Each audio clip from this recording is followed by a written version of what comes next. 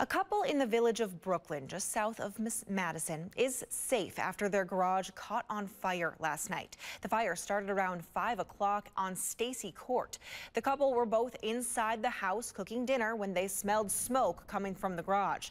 Thankfully, they got out of the house, but their garage was engulfed in flames. A boat, an ATV, a trailer, their car in the driveway, they're all destroyed. Within minutes of calling 911, firefighters were there trying to save the couple's home, but the damage is estimated to be around $250,000. Oh, we're a little shooken up, but physically we're doing fine. Got a couple minor burns, but physically we're fine. That's the most important part. And Jeff and his wife there are now staying at a next-door neighbor's house. The cause of the fire is still under investigation.